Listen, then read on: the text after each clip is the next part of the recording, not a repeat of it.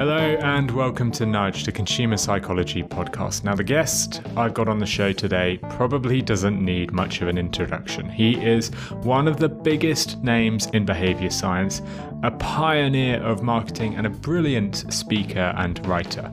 Rory Sutherland is Vice Chairman of Ogilvy UK and an absolute expert on consumer behaviour.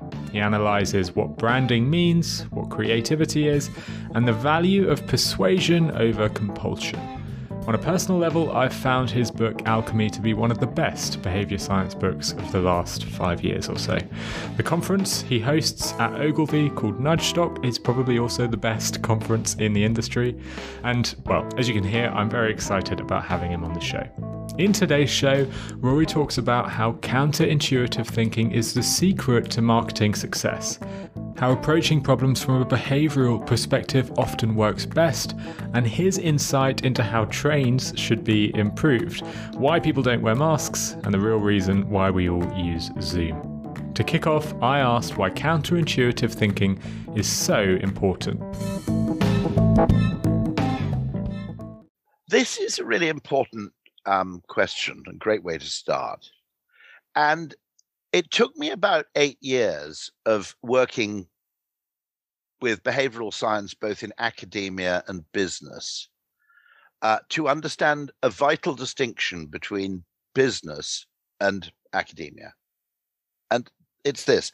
So I'm incredibly and pathetically grateful to all the academics who have done very important, robust, scientifically validated work in behavioral science to show that the precepts of mainstream economics can't be relied on predictively to understand, map, or explain human behavior. Okay? But there is a difference, which is it suddenly occurred to me a few years ago that in science, to pursue your career successfully as a scientist, you have to be right. You have to be demonstrably right. In business, you just need to know where your competitors are wrong. And one of the reasons, oddly, is that in a sense, science is a pursuit which tries to increase the amount of certainty in the world, which runs counter to my own temperament and self-interest, which is the reason I value behavioral science is because actually it argues that we should acknowledge that there is much more uncertainty in the world than we like to think. We should be much less confident about economic models. We should be much less confident about market research. Okay. We should be much less confident about using past behavioral data to model the future. Okay, those are the three things that business and government and policy making tend to use in seeking to understand human behavior. Okay, it's asking people, market research. It's looking at what people do already and projecting forwards. That's essentially, modeling, or most of transport investment works that way. And then the third one is basically using the precepts of neoliberal economics to assume that people are naive utility maximizers who will always buy, the best product at the lowest possible price. Okay. And once you realize the value to me, and I'm not only a practitioner of behavioral science, what we as in the behavioral science practice at Ogilvy do is we absolutely demand that behavioral science works best when married to a high degree of creativity.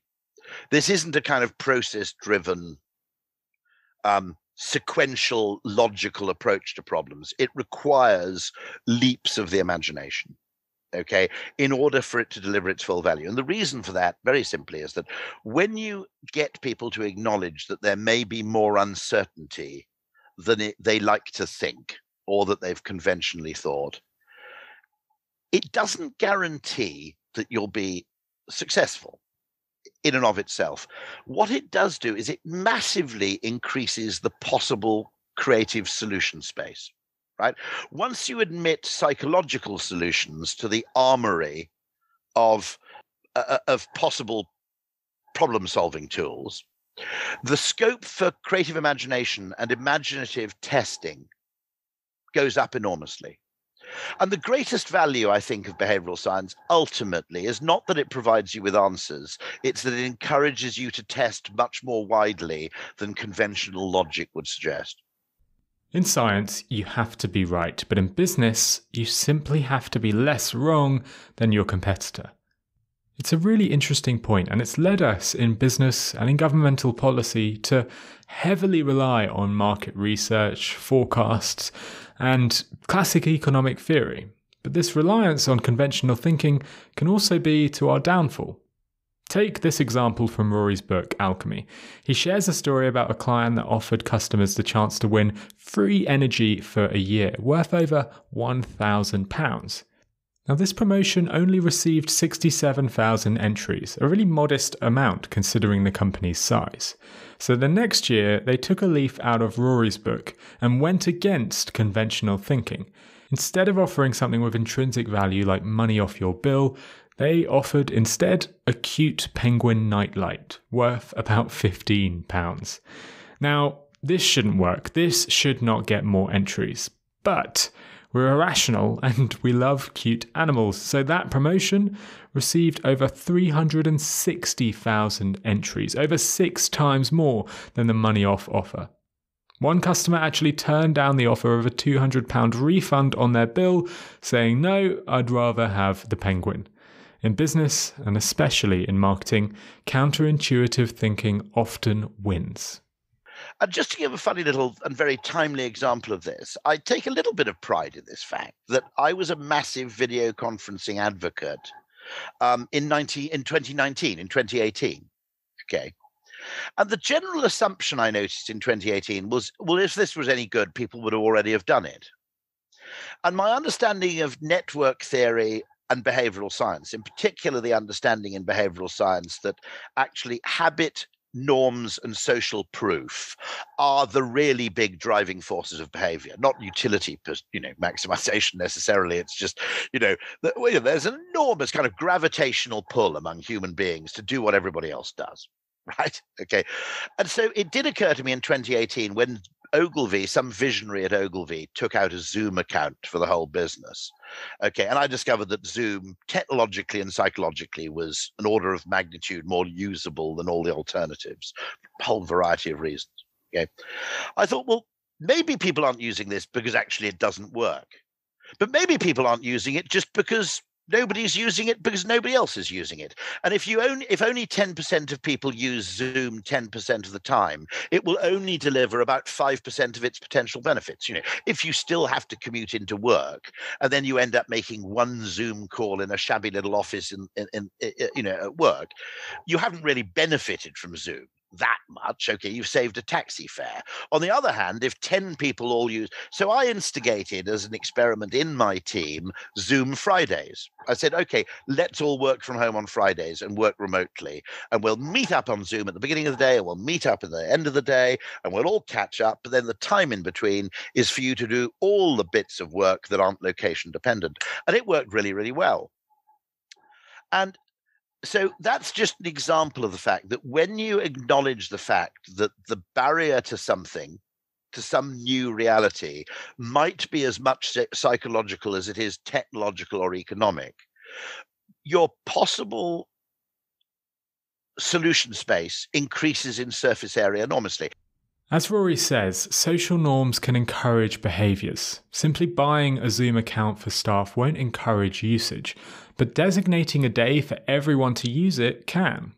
This is another of those counterintuitive nudges. It reminded me of a 2019 study from Poland. The study was set up to measure the effectiveness of messaging around recycling. Ultimately, the researchers wanted to see what type of message drove people towards action. Messages that spoke about the environmental benefits, they failed. Messages that spoke about economic benefits, they also failed. But the message that said your neighbour recycles more than you was hugely successful, significantly changing behaviour. Product benefits are far less effective at motivating us than simple social proof. Zoom's next marketing campaign shouldn't be about its latest feature or functionality. Instead, it should highlight how everyone, from your kids at school to your grandma at her art class, uses Zoom.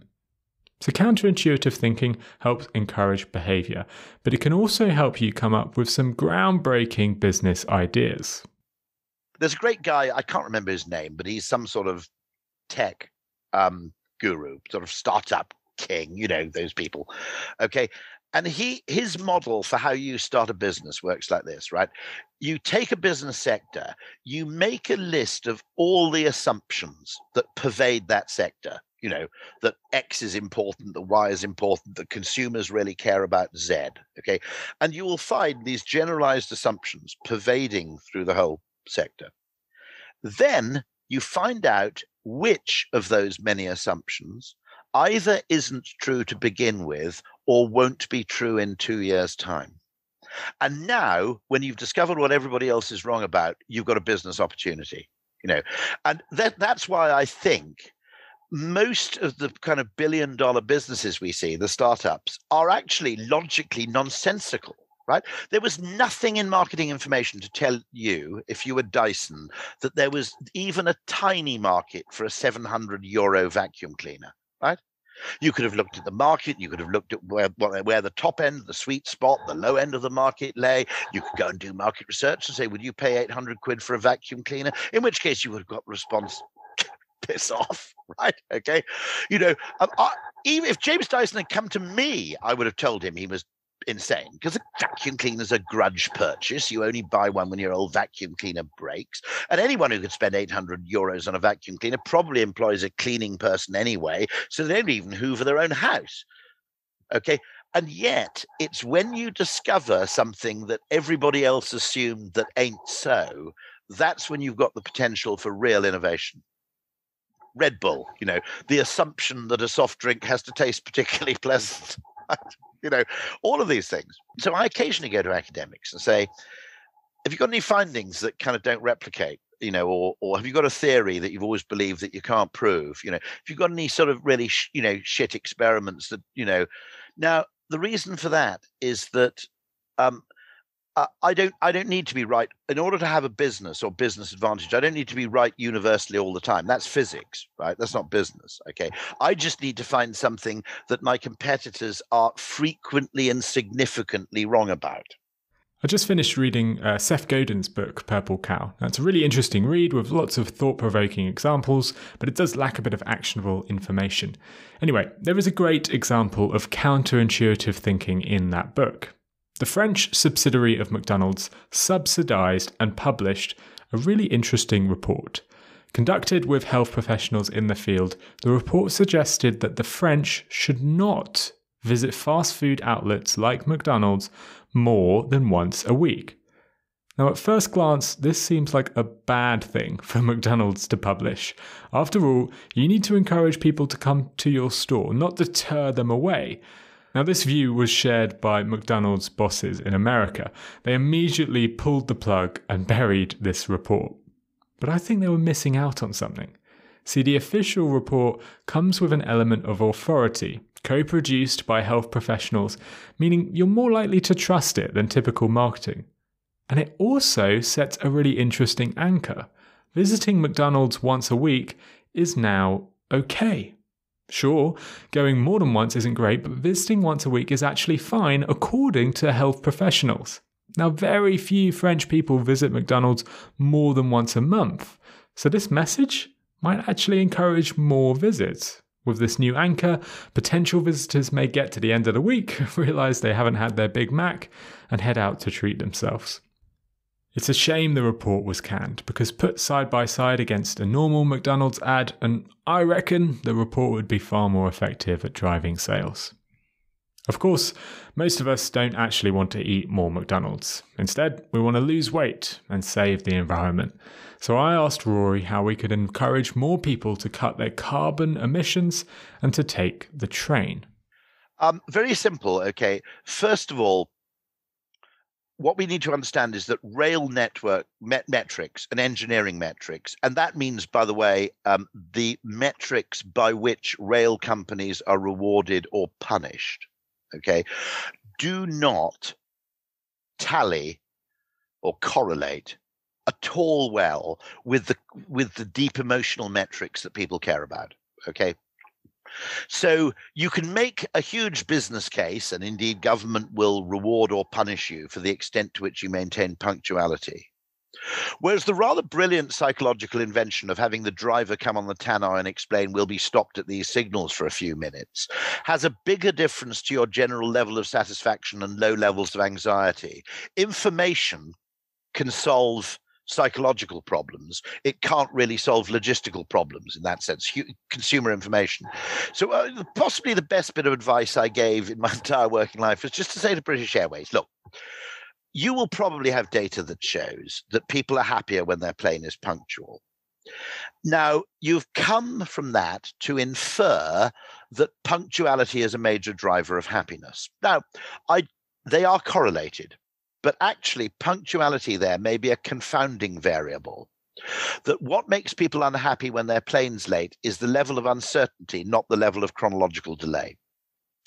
And I said there is an enormous difference to customer experience between arriving at Gatwick and saying BA 2467 delayed, okay, at which point I'm now having conniptions. Will I make my meeting? Will I miss things? What do I do? Do I now have to sit here staring at the board every 3 minutes for further information?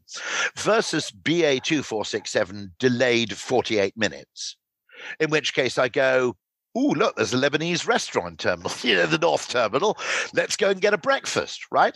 At Geneva Airport, I had a flight that was delayed by 50 minutes. I got my hair cut because there's a barber there, right?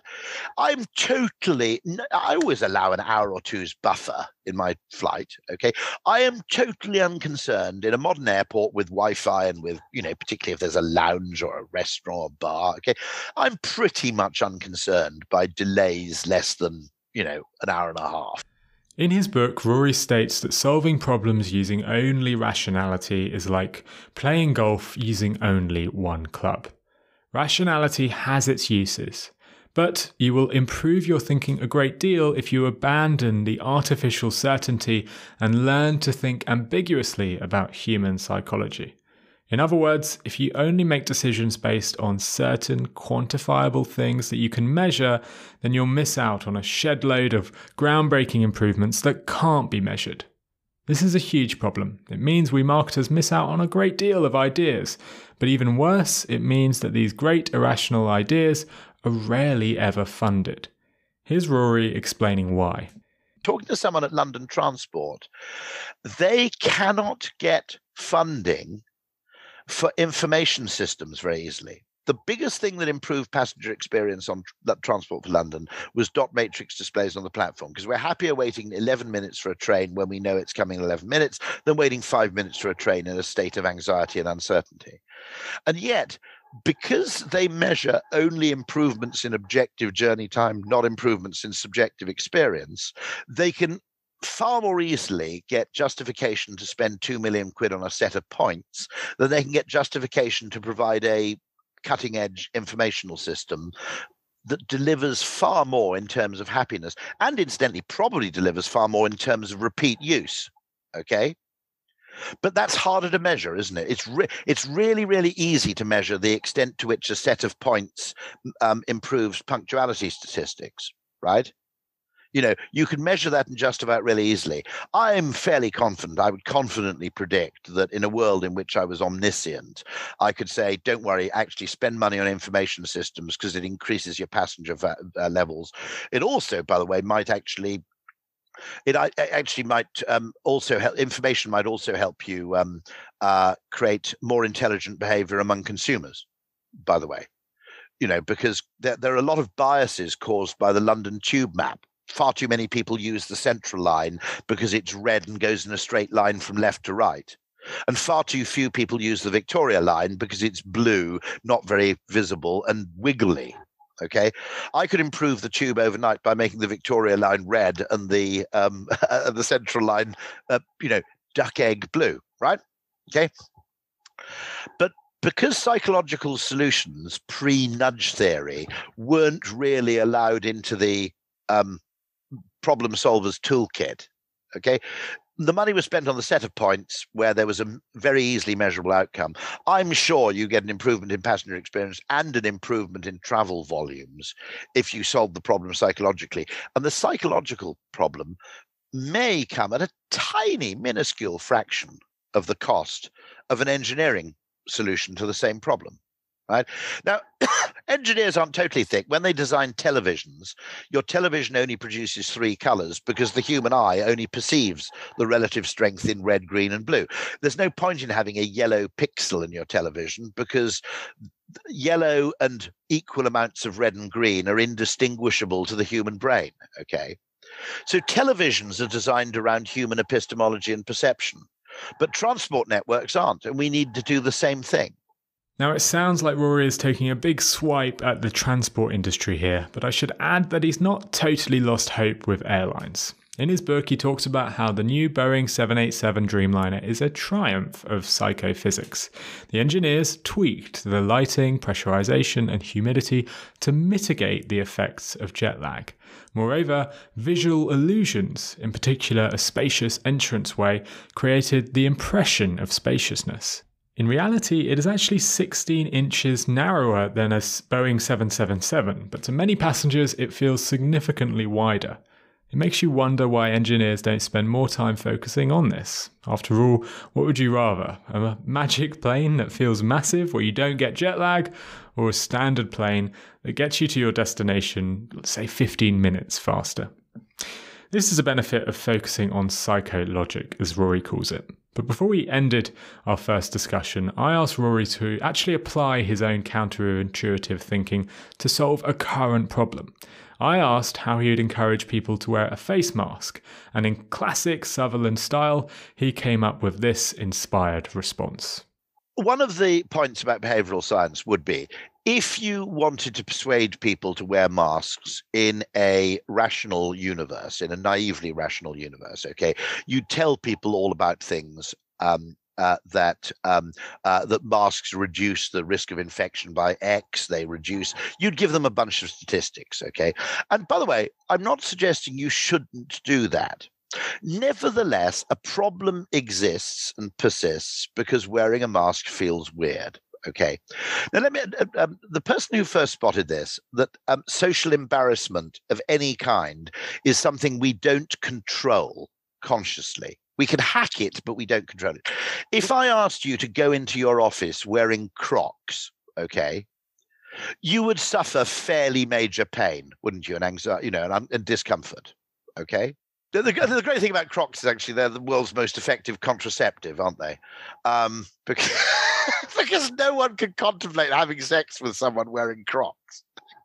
Right? Okay. And I've got a friend who's a massive Crocs fan, and he said, "But I've got 6 kids." And I said, "Yeah, but all your kids were born before Crocs were invented." He went, "Oh, fair point." Right?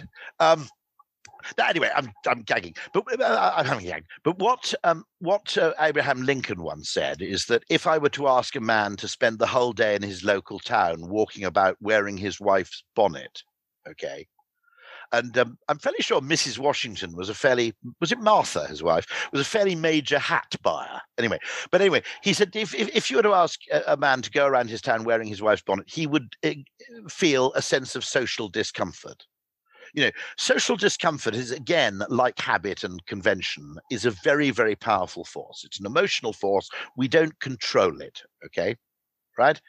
You couldn't fundamentally feel comfortable wearing Crocs into the office, or wearing, something utterly ridiculous, right? You would feel unpleasant. And Washington spotted this. It's something we do with Diageo, which is people feel awkward or asking for cocktails, right? If you ask for a beer or a glass of wine, you don't feel any sense of social awkwardness or embarrassment. One of the major properties of Coca-Cola as a brand is you can ask for a Coke anywhere from a Tanzanian beach shack to a Michelin 3-star restaurant and not feel ridiculous doing so. That's not true of Dr. Pepper, is it, right? If I go to the Manoir Manoir 4 Saisons, I can ask for a Diet Coke, right? If I ask for a Dr. Pepper Zero, it would be a major sort of sense of, I'd feel a major sense of awkwardness. And the fact is, emotions are real, right? So my partial solution to mask wearing is really intriguing, which is combine it with a hat, right? Because weirdly, wearing a mask with a hat doesn't feel weird. Now, I don't know why that is. I discovered it by accident. A masked man with a hat can be an international man of mystery. If it's a trilby, he can be a bank robber in an Ealing comedy, okay? If you wear a cap, you can feel a bit like a mafioso, right? But something about it, I don't know why, effectively removes the feeling of weird. And so what I'm always pointing about these emotions is you can't use rational argument to overcome. I can talk to you rationally about cocktails till the cows come home, but it won't change your feeling of discomfort in asking for that kind of drink. Okay. Now, one of the things I needed to discover is that there are many, if you go to a high-end bar, the guy there is a mixologist. He's spent 3 years becoming a mixologist. I always thought, God, if I asked for a cocktail, I think, oh God, this guy's a pain in the ass. Why can't he just ask for a glass of wine?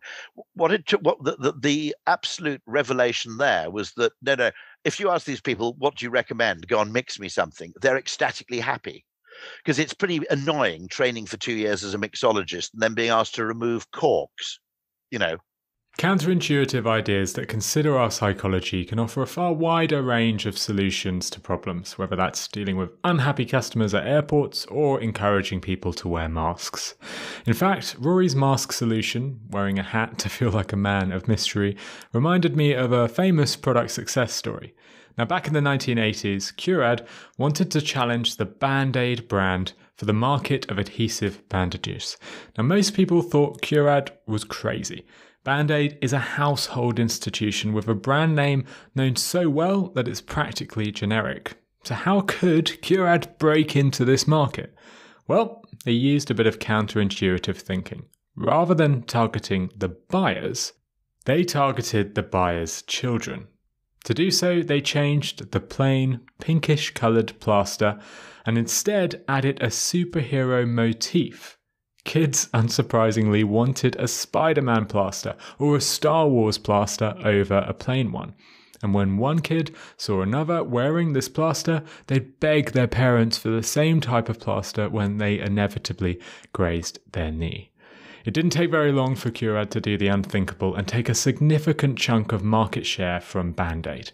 And with children in several countries now being asked to wear masks, maybe we should stop with the rational messages about how effective they are and instead consider creating a Wonder Woman mask for kids to wear.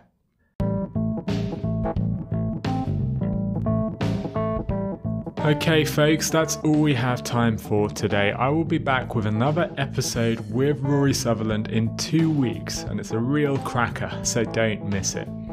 If you sign up to my mailing list, I will send you an email as soon as that next episode goes live, so just click the link in the show notes to sign up, and I'll send you a nudge tip every other week as well, which is all of the nudges that I've found in the wild that I think are worth sharing. And if for some reason you haven't picked up a copy of Rory's book Alchemy, then, well, what are you waiting for? Please do go and check it out. It's easily one of the best and most inspiring behaviour science books that I've read in the past couple of years.